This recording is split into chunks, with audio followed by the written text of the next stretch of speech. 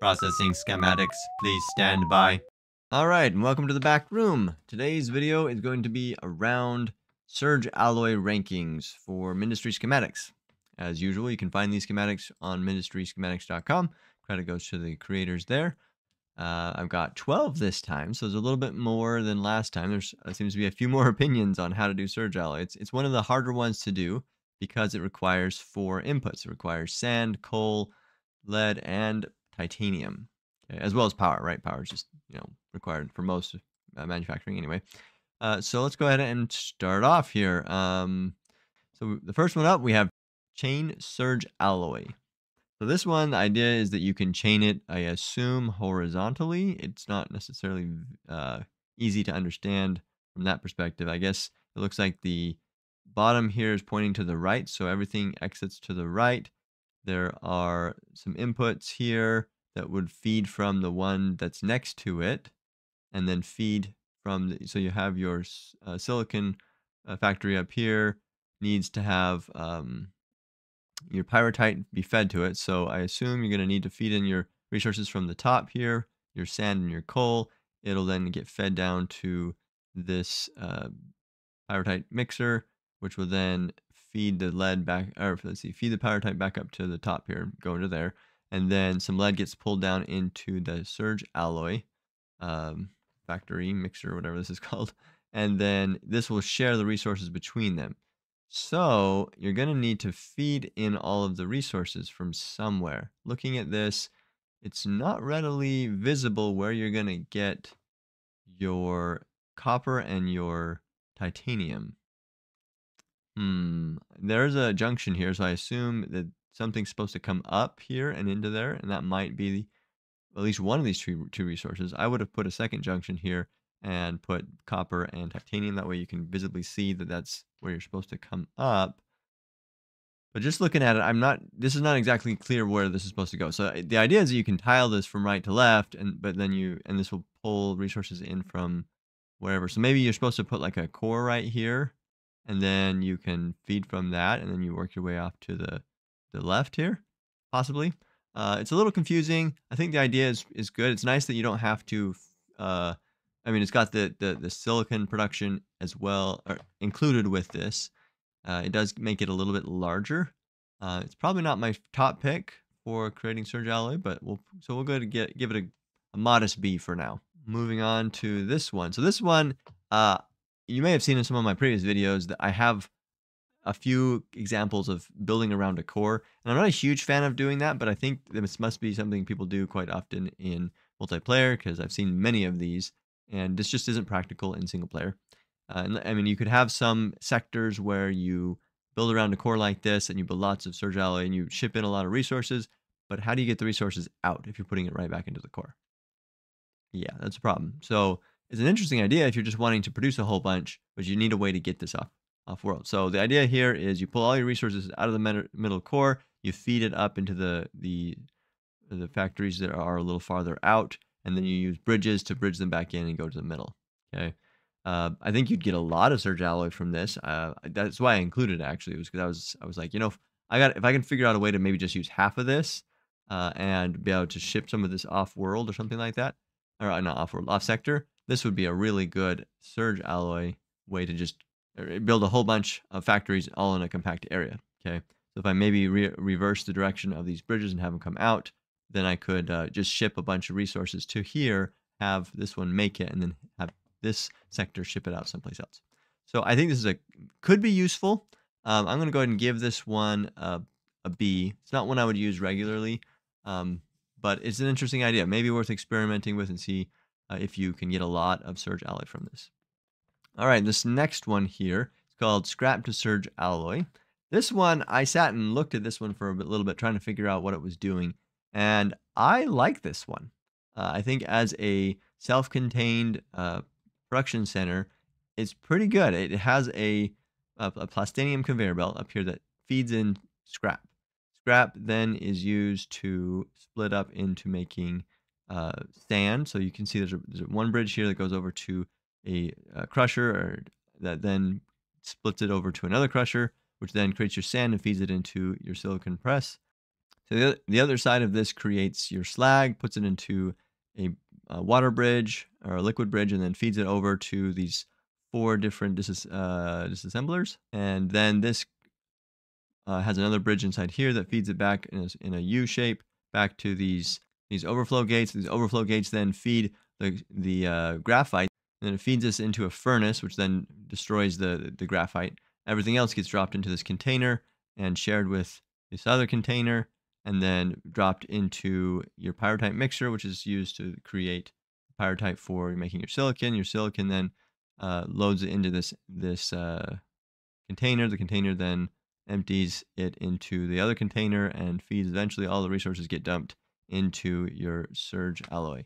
So, I also should mention one more thing. There's some spore cultivators over here that drop it into a spore crusher, which then goes into a coal extractor, and then you get your coal and your sand. So all you have to do is just provide sand to this and power, and you should get surge alloy. There, I am looking at this a little bit and wondering if there's going to be a problem with trying to get the silicon through here to there. If this disassembler or this container gets full, it might run into a problem of having the wrong resources. And I think that's what this is for. It's got an unloader here which dumps everything out. And so if you end up with too many resources, this will dump out the resources, and so that you have room to pull over more silicon and go from there. So overall, I think this is a really good compact way to create surge alloy. So I'm going to give this one an A tier. I'm not going to give it an S tier because I wouldn't use this unless I absolutely had to. Um, but it's really good. It's a little bit hard to understand, and if something broke, you could run into some problems.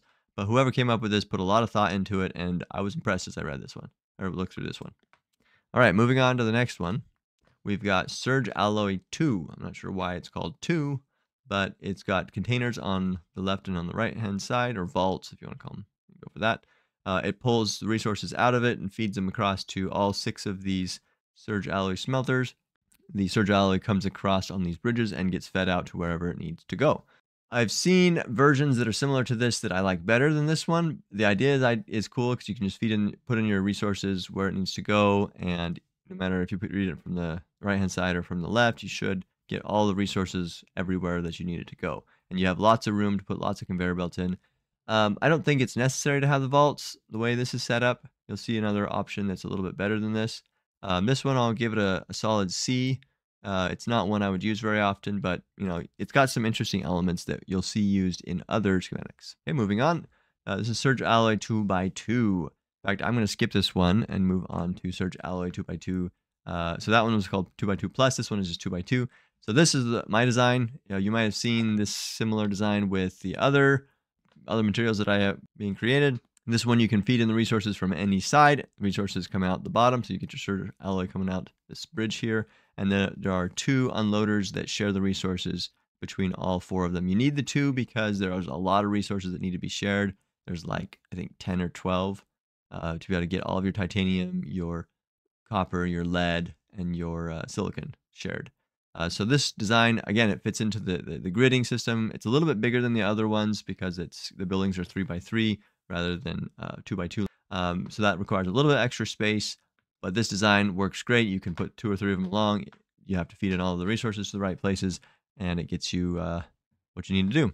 So this one I think is gonna be my favorite. I'm gonna put that one as an S tier, and then we'll go to yeah. So there's a reason why I have this one as S tier, and I'm gonna put this other one as S tier. So this is Surge Alloy 2x2 plus. You'll see that I put the same schematic in this one that was in the other one, but in this one I have a vault in the top left corner, and I actually make my silicon as part of the schematic. I've got 2 silicon smelters here that feed in the silicon. This is actually this very similar design that I have for my my silicon smelter that I have as my tileable or my chainable. This one pulls its lead out of the container, and then that feeds it into these other smelters. The smelters then need to get the other resources from the bottom or the right-hand side, as you would with a regular 2x2. This allows you to not have to worry about getting the silicon. You just feed in the sand, the coal, and the lead, and then over here you feed in the copper and the titanium, and that gets you all the resources that you need. This one, Well, you know what? I was gonna give this one S tier. I haven't played with this one enough to say that this one is amazing. I think it's pretty good, and I might end up playing with it a lot more. For now, I'll give it A tier. I do find it easier to just make the silicon someplace else and then pull it in rather than have it be part of the schematic, just for consistency purposes of the way I do the other 2x2 setups. But we'll give this one an A, and I'll play with it a little bit more. So maybe in the future, my opinion of this one will change as I get more experience with it. All right, we already looked at that one. So let's jump over to Surge Alloy from Raw Materials, no plastanium. So this one, I looked at it and I wanted to include it because it's an example of kind of a mess, right? It's got silicon smelters, the small version here. You feed in 2 coppers and a coal, and you've got 1, 2, 3, 4, 5, 6, 7 silicon smelters that will unload their materials between themselves, sharing them here, pull in the silicon to your 4 surge alloys, and you can feed in your other 3 resources with there's 2 feeds for your lead, and then it will output them on the left-hand side. So the problem with this one is there's a lot of wasted space in here. You're gonna have your conveyor belts are tied to these very specific inputs. Um, the power node is right here, and I don't think that power node is gonna reach to all of the items. You probably needed one more tower node there. It's just kind of a mess. This is the kind of schematic that I try to avoid, and because it's just hard to understand, hard to fix if one of these bridges get messed up. Sometimes if you put two things right next to each other, two schematics, one of the bridges might randomly connect to another bridge, and then you might not notice that because there's so many bridges in here and they're just all over the place. This is going to just cause you a headache. So I'm going to give that one an F tier. All right, this next one is another one that I created. This was similar to the idea here that I put in the A tier, the scrap to surge alloy. This one I called surge alloy from scrap small. And the idea here is that you feed in scrap on the right hand side to this smelter, and it will create slag. The slag gets fed to these disassemblers. These sand crushers, I forget what they're called. We'll take the scrap, crush it into sand. Sand then gets fed into the smelter here. You do have to feed in coal from the top or the bottom, so that is one more element. So it's coal and scrap, I should say.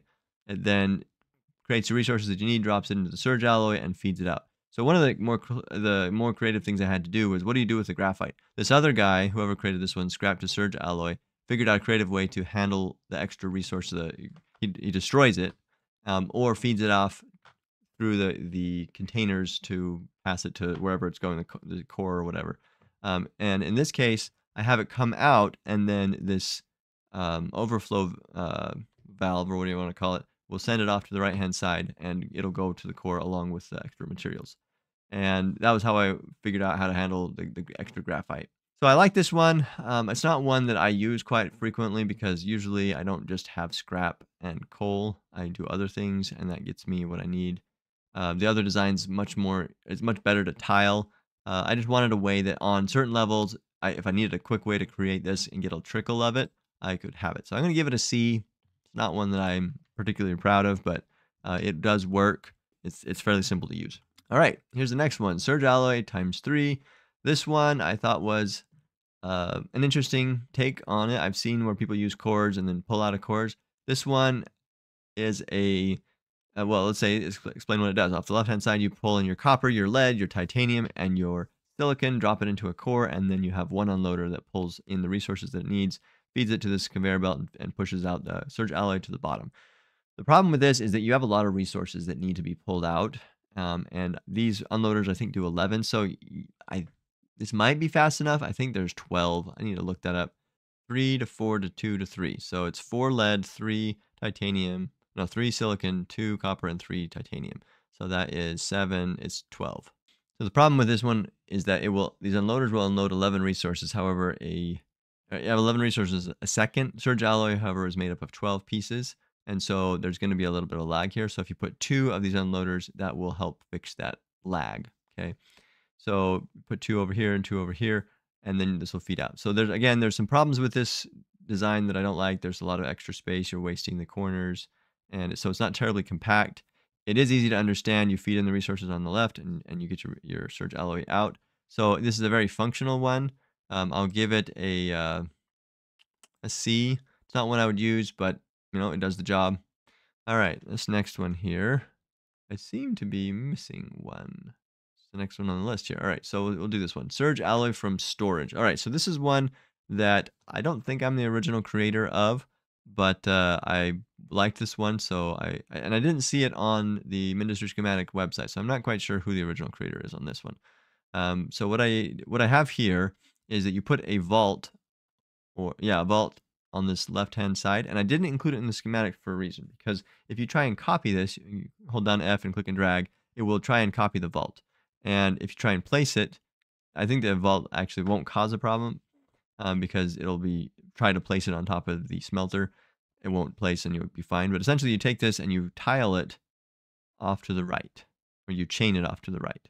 And by putting the vault in this spot here, it'll pull all the resources it needs and feed it down the way. And then you just line up these conveyor belts along the bottom, and it will collect all of your surge alloy together, and you can send it wherever it needs to go. So this one works great. It's very compact. Eventually, as you get like 4 down, the unloaders don't keep up properly, and so you end up with some of the ones on the far side not getting enough resources, and so you have to feed in additional lead, and so this one's a very simple one. I'll give it a B. It's not one I use anymore, but it was one that for a while I liked and used. All right, so we skipped that one. All right, so this one, surge alloy times 5.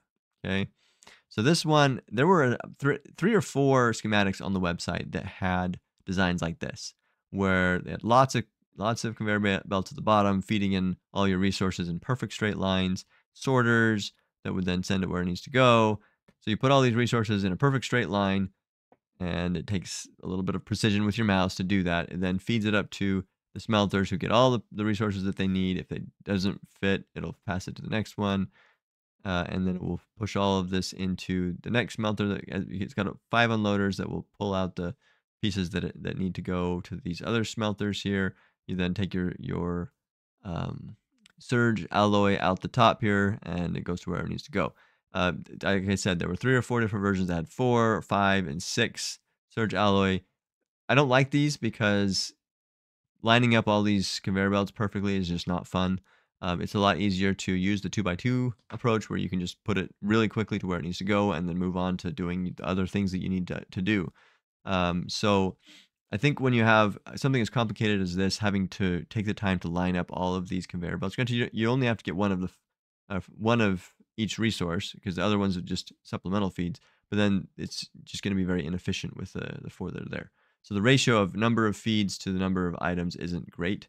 So I'm going to give this one a C. It works, but it's not a schematic that I would use. All right, so this one might look familiar to some people. This is one that it's very similar to the other basic design for like silicon and metaglass, where you have your either your routers or your overflow gates. You feed in your resources, and every time it hits a router, it sends it in the 2 or 3 different directions, and it feeds all the way through. The problem with this is it's very big. You have 8 different smelters and a lot of junctions. And by the time you get to the end, a lot of the resources are used up. So these last 2 don't really get that many resources, and so they're not working very good. Surge alloy comes up on the sides and then goes off to the left. It's just not the greatest design. I used these initially, but it just took up so much room that I ended up abandoning this approach. So this is somebody else's design. Mine was, I used only half of this. I wouldn't use this one anymore. It's going to get C tier. It's functional, just not the greatest. All right. I believe that is all of them, and we're back to that one. So there we have the ranking for Surge Alloy. Again, my favorite is the Surge Alloy 2x2. I'm still working on whether I like the Surge Alloy 2x2 Plus. I did like the Scrap to Surge Alloy one, so that one I might try a little bit. All right, that's all I've got for today. Thank you for watching. Bye.